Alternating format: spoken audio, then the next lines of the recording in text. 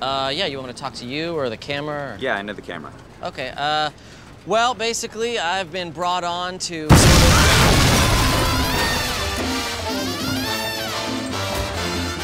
Gentlemen, I'm gonna live. let's do this. Till I die. A live-action trailer is a big risk. It can be tempting to bring your game world into ours, but it can also make that digital world seem artificial by comparison. All of the elements of live action need to be excellent if you want to actually move people. The writing, acting, costumes, and animation all have to be on the same level, or there's no point in pretending. You might as well just show us the actual game. These 10 trailers made it clear why they had to use real flesh and blood actors and paint and glue practical effects. For a moment, these games all became real, or really entertaining, and we'll never forget them.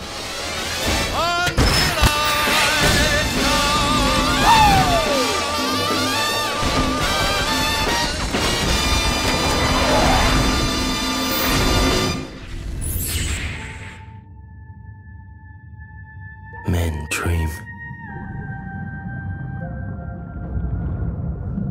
but dreams hold no value here. With its first subject suspended underwater, this trailer for Assassin's Creed 4 Black Flag begins with an otherworldly feel, leaving you to question what's going on. As the camera pulls back, it smoothly transitions from the hold to the deck to the mast, and each newly revealed scene is packed with detail. We see the only chance of escape from rising waters stamped out by men above, and a hopeless soldier turning the gun from his opponents to himself.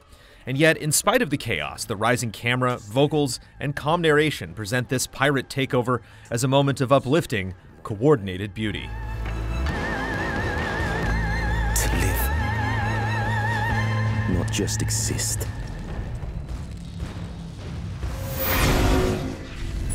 So fired up, let's do this! Okay. Game on.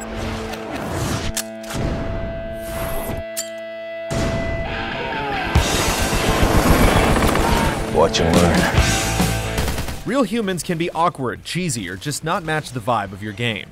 Modern Warfare 3's The Vet and the Noob trailer wisely utilized two very talented and probably very expensive actors. Instead of stressing the game's plot that nobody cares about, the trailer tells the story of Sam Worthington, a veteran prestige soldier looking after us, the gentle beginner, the noob, the Jonah Hill. There you getting it, noob! After this trailer's journey, we all become players so cool we can put on a pair of shades while patronizing Dwight Howard. It's fun, it's harmless, and 4 years later, it makes us still want to play Modern Warfare 3. Go get him, noob. Call of Duty Modern Warfare 3, rated M for mature.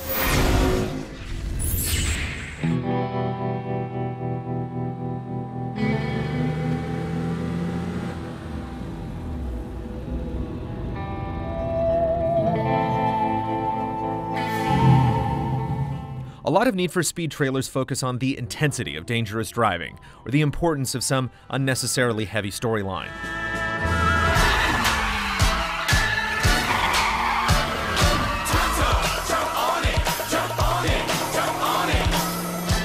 The live-action spot for the 2012 return of Most Wanted focuses on the fun, taking a collection of cars from the game's livery and sending them on a chase, blasting through intersections and sliding around city corners. This kind of playfulness feels like a natural fit for the franchise, and we wish more entries and their advertising would remind us of how amusing the world of Need for Speed can be. Need for Speed Most Wanted.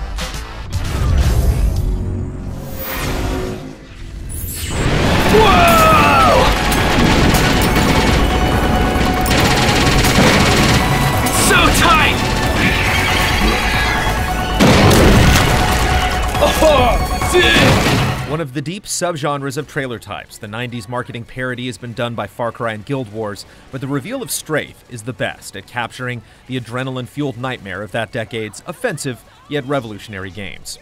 Few trailers have the guts. This kind of carnage is not for the faint of heart, but it hits its mark with more than just shock value, playing on multiple levels with a smart and dark script about brotherhood, video game violence, and the general absurdity with pretending to actually play a video game in a live-action commercial. It also makes the game look great. It is a little bit of everything. How could you? He was just a boy. No! No!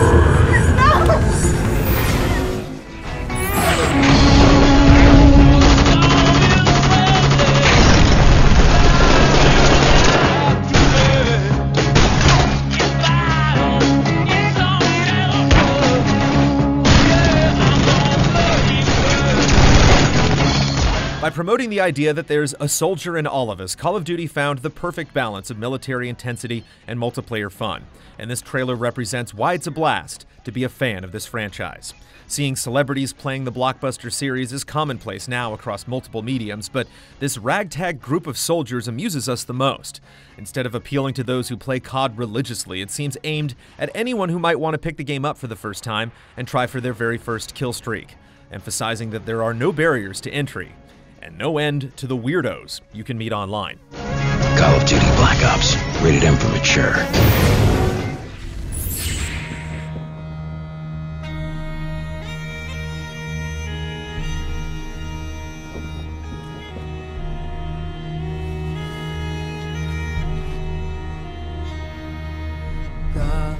Before ODST came out, there were plenty of Halo fans that had no idea what those 4 letters meant.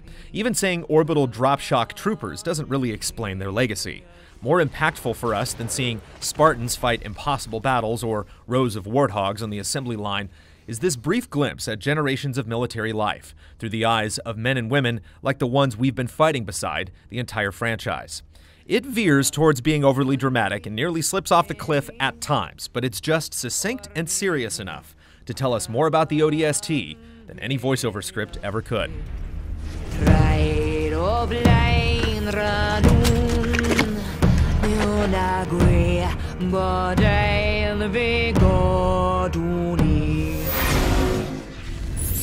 Well, now it's a party. Music? Something classical.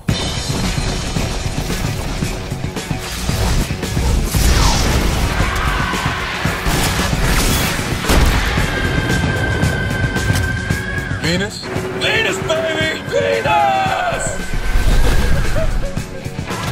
This spot seems to have followed a checklist of items that make a good video game trailer, from a showcase of weapons, armor, and guardian abilities, down to the enemies and environments you can encounter. But this trailer touches on something that a gameplay trailer just can't: the feeling of mopping up hostile aliens across a solar system with some of your best buds on your fire team. What's most impressive is, even after spending a couple hundred hours in this game, this romp to the Immigrant song still brings as much hype as day one, and lines up with many of our best Destiny moments.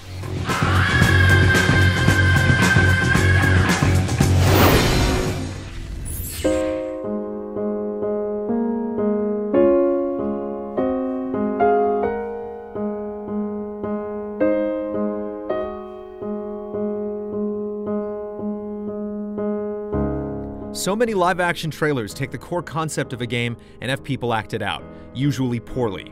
The Halo 3 Believe ad does something different.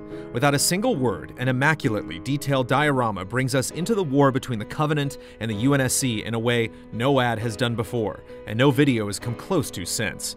The fly-through doesn't focus on Master Chief or provide specific context for its massive battle. Instead, it emphasizes the horror of the average soldier, allowing us to see the war through their eyes.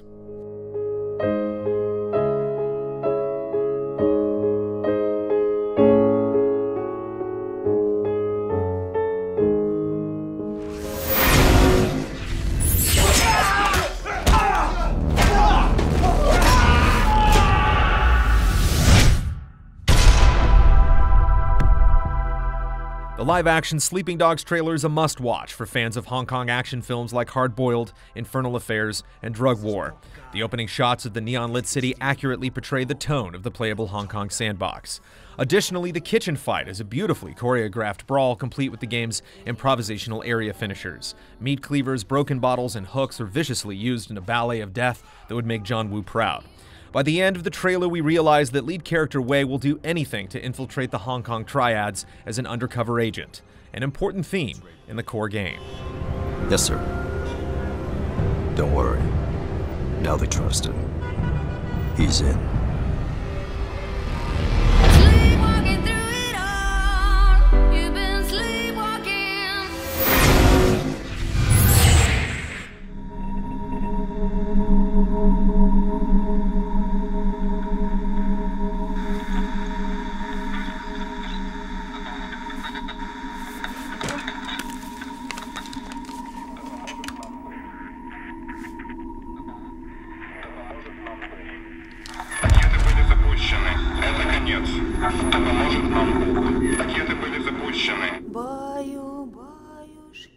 With many trailers trying to wow with special effects and costumes that their budgets can't live up to, Metro Last Light justifies the use of live action by focusing on the humanity of this origin story as people from all walks of life run for shelter.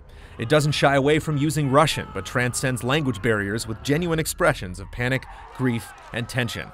The desperation of the crowd stands in stark contrast to the soldiers' cold but necessary efficiency. Yet they pause long enough to accept one last refugee who could determine the future for all who survive. It would only be as effective as it is with live actors, showing all other live-action trailers why you take the time to achieve this level of believability.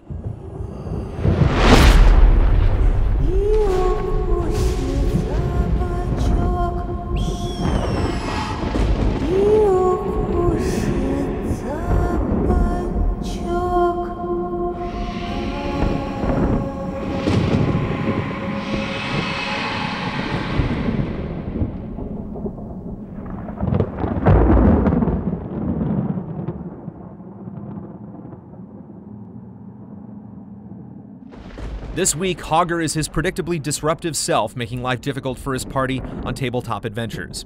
And we suit up for next month's trip to Gotham City with the pre-E3 look at Batman Arkham Knight on our second channel, GT Reviews. We'll see you next Friday for another GT Countdown.